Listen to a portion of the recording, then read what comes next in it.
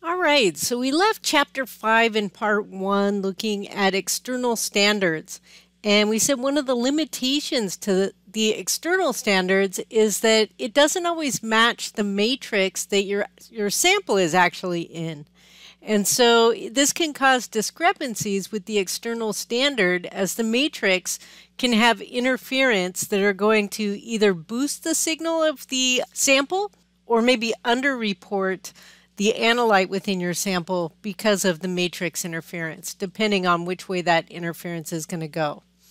So there are other types of matrix matching standards that you can do to be able to look at this effect. So one of these ways is using standard additions. So this can help us avoid complications of trying to match the matrix of the standards in our external standards if we essentially carry out the standardization in the sample itself. And so this is known as the method of standard additions. And just like we saw with our external standards, you can do this with the single sample, or you can do this with multiple standard additions. The multiple standard additions will give you the better data because, again, you're going to create a standard curve just like we did with the external standards.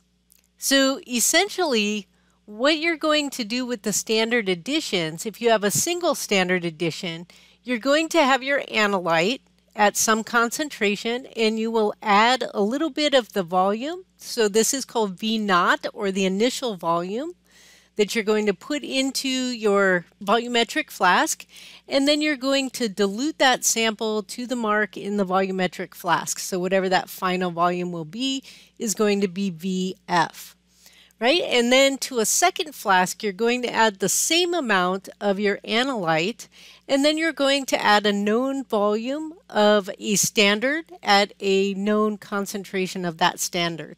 Right? And in standard additions, the important thing is that the analyte and the standard are the same thing. So they're the same molecule. You're going to mix them together. You've got a known concentration here.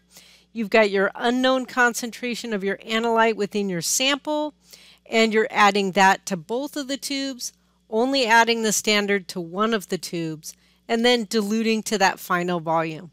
So for the single standard additions, you're going to have two samples, right? The one that does not contain the standard, and then the one that does contain the standard. Both of the samples will have your matrix, your sample with your analyte in it. So this second sample is essentially a spike sample. And so we'll say the signal of our initial sample, the one that doesn't have the standard, is S-samp, and then S-spike is going to be the sample plus the spike of our standard that we added to it.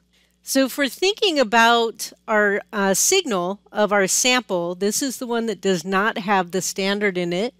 We know that it is a function of proportionality to the concentration of our sample. But our sample is not fully concentrated, right, because we did a dilution. So we have to also take that dilution into effect in this. So this is our volume of the concentrated sample, and then this is the final volume of the diluted sample that we made over here, right? So you put a small amount, V naught, of your sample, dilute it up to the final volume. So we have to take into account the dilution inside our equation, and so that's accounted for with this term here. So that's the signal of our sample, and then we have the signal of the spike sample that also contains the standard in addition to our unknown, the analyte, right? And so if the addition of our standard is very small volume-wise to the overall solution, then this Ka value is going to be the same in the spike sample as it is in your sample that's not spiked. And that's because the standard is a concentrated standard, it's purified, and it's very concentrated, so you only have to add a very small amount to your sample, and so it's not going to greatly affect the matrix that your sample is in. right? So if you're having some matrix effects that give this Ka value up here, it's going to be about the same in this one here.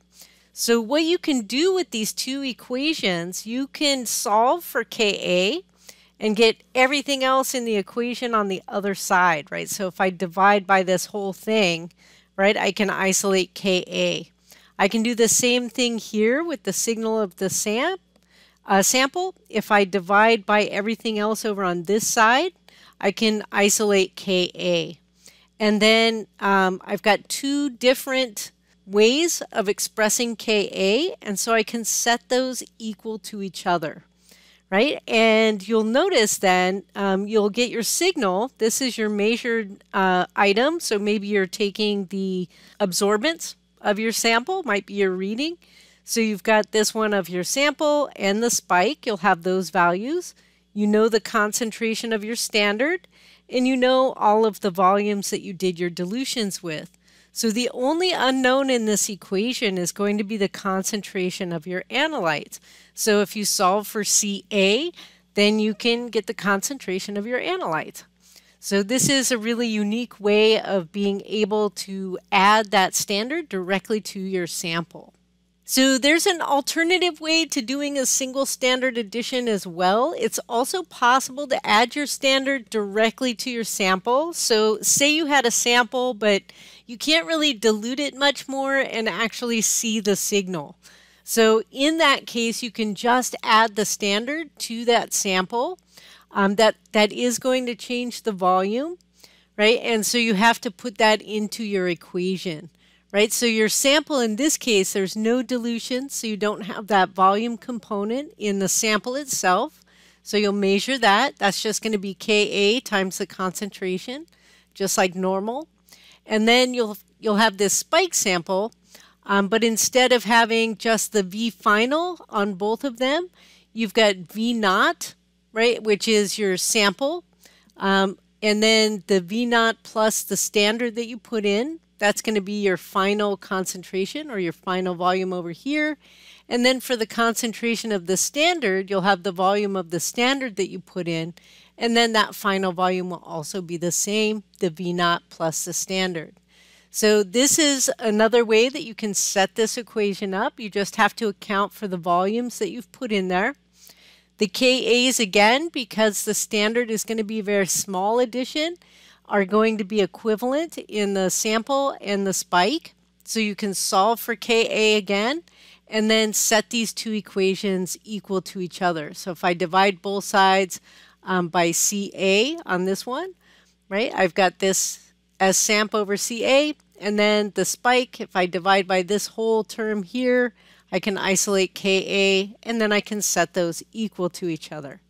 So again, I know all of the values in this equation except for the concentration of the analyte. And so I can just solve for Ca in this equation and find out what the concentration of that analyte is in the sample. So that's two ways that you can do standard additions in the single standard addition method.